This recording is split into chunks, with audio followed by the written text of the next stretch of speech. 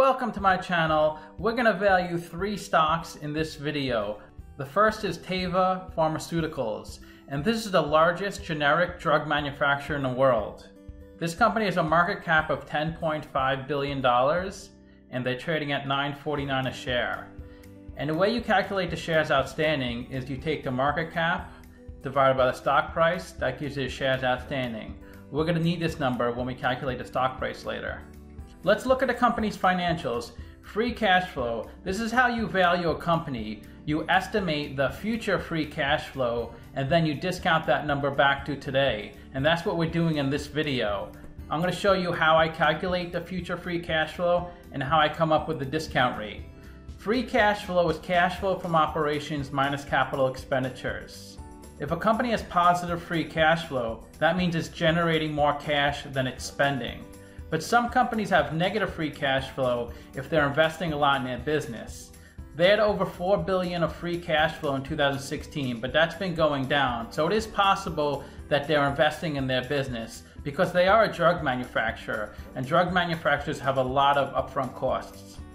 Net income is the profit and loss on the income statement, and they have pretty big negatives in 3 years. Net income is an accounting number, so it's not actual cash. So the good thing is they're generating positive free cash flow.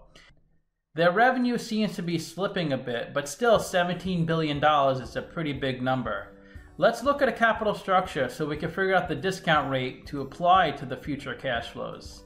This company took on $27 billion of debt. They pay 3.3% interest on the debt. They have 66% debt in their capital structure. The rest is equity, 34% equity. And to get the cost of equity, we need to get the beta. That's how volatile the stock is relative to the market. And they have a beta of 1.58, so the stock moves about 1.5 times the market. And to calculate the cost of equity, we use the capital asset pricing model. The higher the beta, the higher the CAPM. Their cost of equity is 14.5%. So the weighted average cost of capital is a blend of the cost of debt and cost of equity. That's 7.1%. And that's a discount rate we're going to apply to the future cash flows. We estimated 4 years of future free cash flows. We also estimate a terminal value, which is all cash flows past year 4, that's $28 billion. We discounted those numbers back to today using the weighted average cost of capital, that's in green. We get a value of the company of $32 billion. We divide that by 1.1 billion shares, and we come up with a calculated intrinsic stock price at $30. So they're trading at a 68% discount, so it's a pretty strong buy according to the model. Let's see what Simply Wall Street says. They're at $29 a share, almost exactly what I calculate. I'm usually not this close to Simply Wall Street. Let's see where the stock has been trading. So it looks like it was trading in the 60s a few years back, but it's kept dropping year after year. So it seems like a really great value. Let's look at the financial ratios. Negative PE, great price to sales, great price to book. PE is stock price over earnings per share. To calculate earnings per share, that's net income over shares outstanding. They have negative net income, so they have negative PE. Price to sales is stock price over sales per share. To calculate sales per share, that's revenue over shares outstanding. I like to see below 2.5, they're at 0.6. So investors are paying 60 cents for $1 of revenue. This is an amazing ratio, but they need to convert their revenue to profit. Price to book is stock price over book value per share. To calculate book value per share, that's equity over shares outstanding. I like to see below 3.5, they're at 0.8, so investors are paying 80 cents for $1 of book value. A book value per share of $12.63 indicates that if the company went bankrupt today, it would be able to give each shareholder $12.63. So it's like you're investing with no risk. A low current ratio, a bad ROE, and a good interest coverage ratio. Current ratio is current assets over current liabilities, so they can almost cover their current liabilities. ROE is net income over equity. They have negative net income, so they have negative ROE. Interest coverage ratio is EBIT over interest expense, so they can easily cover their interest payments. And the best way to look at ratios is to compare them to similar companies. I did a video on Pacira. They're in the same industry as Teva. And both have negative PE, but Teva has a better PE. Teva is much better in price to sales and price to book, but Pacira is better in current ratio. They have a better ROE, although it's negative, and they're a little lower in debt at 46 compared to Teva's 66. But Teva is much bigger of a company at 10.5 billion market cap. The next company we're going to look at is Huntington Ingalls. This is America's largest military shipbuilding company.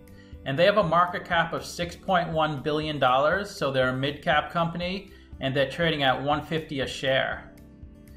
And they have positive, healthy, free cash flows every year. The net income also looks really good. It's positive and pretty consistent.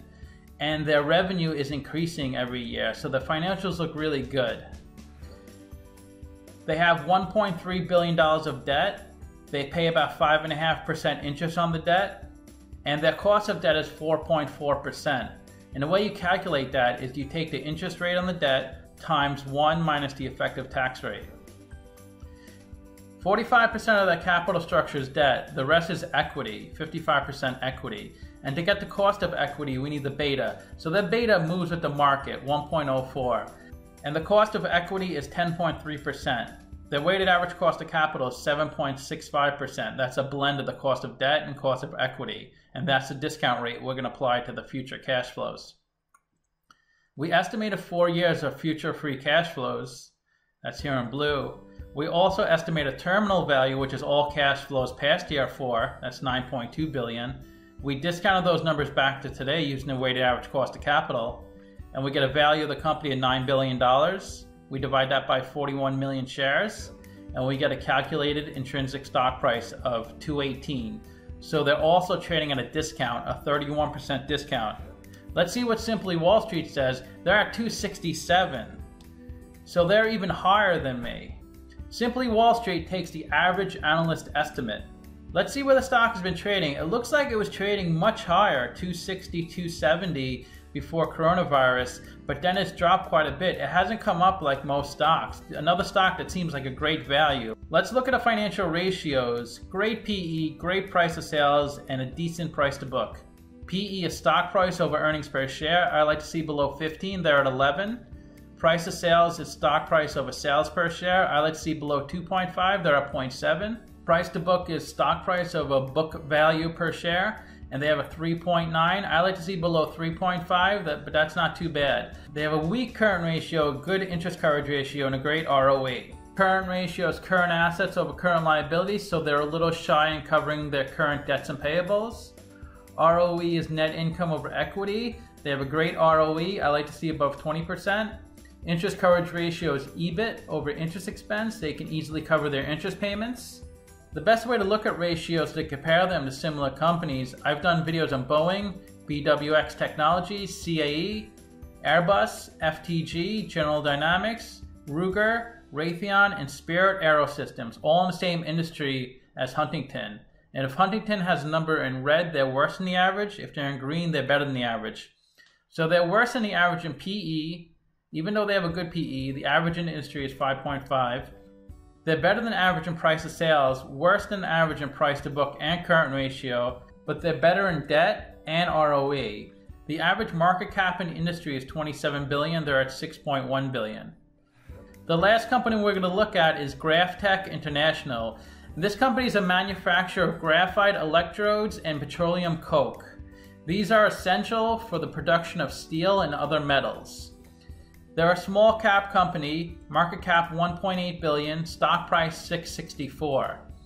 And free cash flows, it was negative in 2016, but they pulled it together and had a great 2018 and 19. Net income was also struggling in 2016, but in 2018 and 19 it looks really good. Their revenue has quadrupled from 2016 to 2019. That's amazing growth.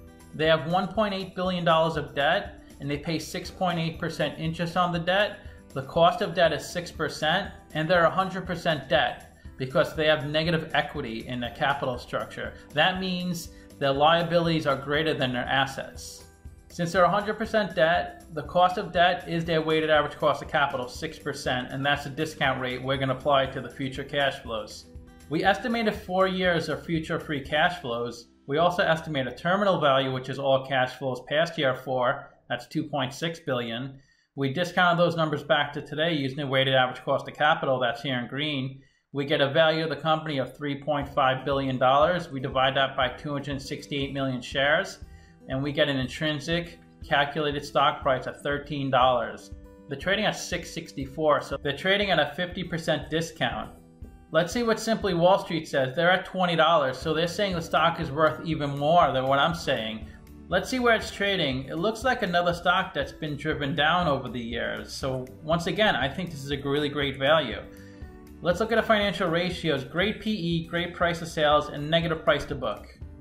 PE is stock price over earnings per share. I like to see below 15. They're at 2.4. Price to sales is stock price over sales per share. I like to see below 2.5. They're at 1.0. Price to book is stock price over book value per share. And they have negative equity. So they have negative book value and negative price to book.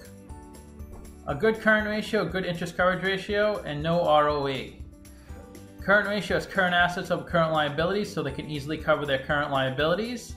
ROE is net income over equity. Since they have negative equity, we can't look at their ROE. Interest coverage ratio is EBIT over interest expense, so they can easily cover their interest payments. And this is the only company I've done in this industry, so I can't compare them to anyone. So let me know what you think of the video. Leave a comment. I'll definitely answer. If you want to see me value more companies, then subscribe. Thanks for watching.